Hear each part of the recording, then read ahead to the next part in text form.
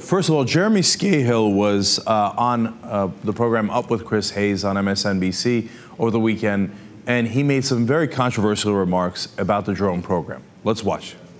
If someone goes into a shopping mall in pursuit of one of their enemies and opens fire on a crowd of people and guns down a bunch of innocent people in a shopping mall, they've murdered those people. When the Obama administration sets a policy where patterns of life are enough of a green light to drop missiles on people or to use, to send in AC-130s to spray them down.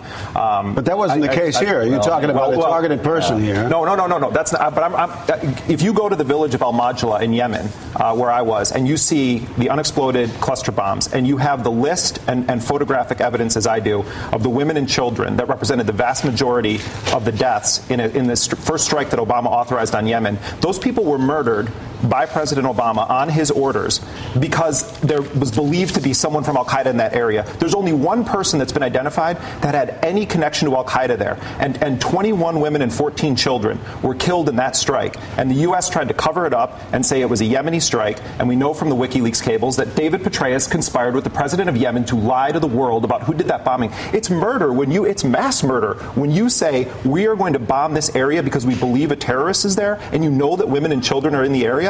The United States has an obligation to not bomb that area if they believe that women and children are there. I'm sorry, that's murder.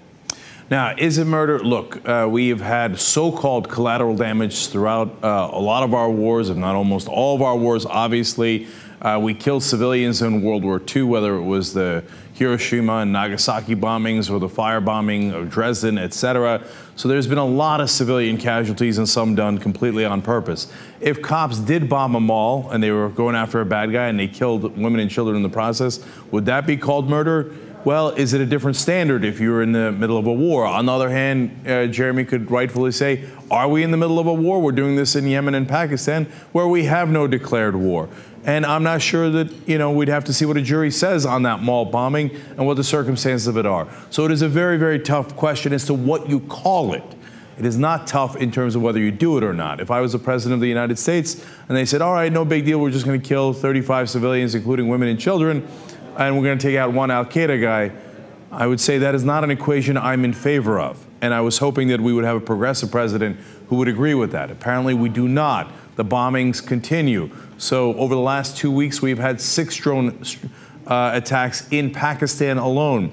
Over the weekend, 3 different ones. Now the Foreign Ministry of Pakistan is calling them, quote, illegal, which is a strong word, and saying it violates their sovereignty, which is almost certainly true. Obviously, it violates their sovereignty if they are not in favor of it. Some, of course, believe that they tacitly approve those. By calling things illegal in public, they are seeming to indicate that we no longer tacitly approve of these. Now, 4 missiles were fired at the village of Mana Ragzai in southern Waziristan over the weekend. 12 people killed. In the 3 bombings overall, 27 people killed. How many of those were actually terrorists, militants? It is entirely unclear. One thing that is clear is that we have targeted civilians, including what is known as a double tap, which is when there is a bombing, if people go to help first responders, you do a double tap and you kill those guys. Or you do a double tap at a funeral. When they go to bury the guy you killed with a drone strike, you do a drone strike on the funeral. This double tap is a term that was coined apparently to describe what Hamas did in some of their suicide bombings. So we'll get back to that in a second. So have we in fact done that, though, here in the United States? The answer seems to be a definitive yes.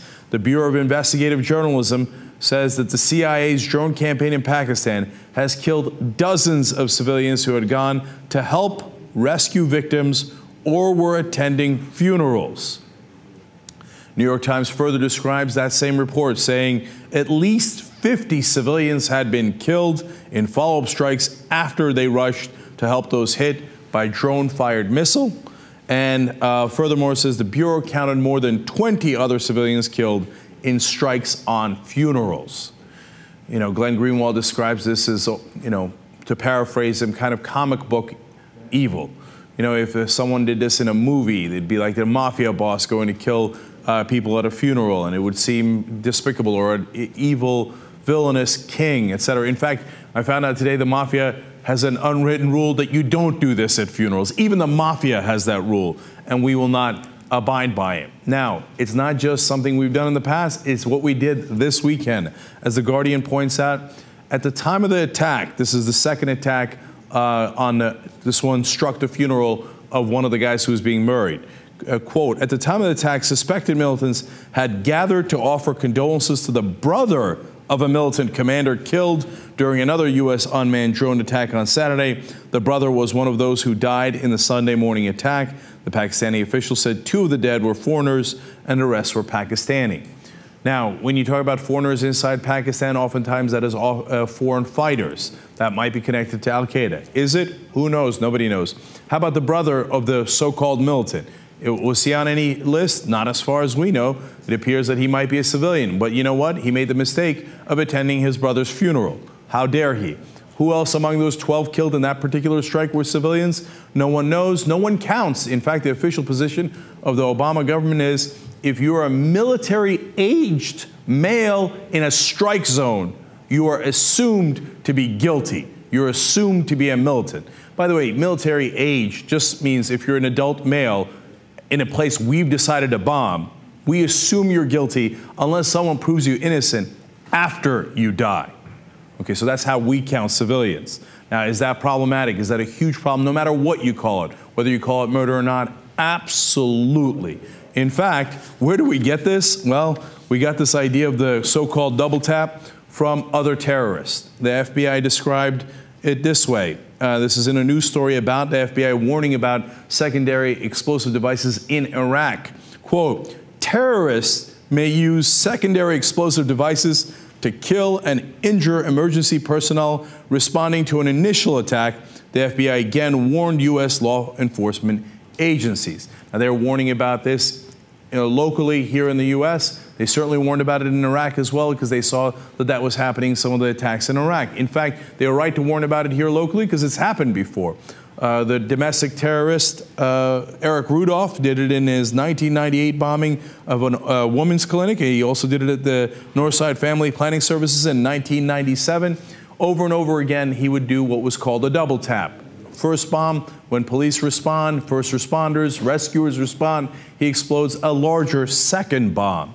Now, they didn't just do it in Iraq. They didn't just do it here in the U.S. With Eric Rudolph, but Hamas apparently also did it. Now, this is what a 2007 Homeland Security report on terrorism says about Hamas. Quote, a favorite tactic of Hamas, the double tap, a device is set off, and when police and other first responders arrive, a second larger device is set off to inflict more casualties and spread panic. Now, when Hamas does it, we call it terrorism. When we do it, we said, hey, we just killed militants. Were they actual militants? No, we know we've killed civilians. The report explains, killed civilians over and over again in these double taps. No, but we're not terrorists. We're not murderers because we're the good guys by definition. Now, what do you call it? Well, that's up to you. But what we're doing is absolutely clear. And it's something so heinous that we described it as terrorism before, something so heinous, the mafia won't even do it.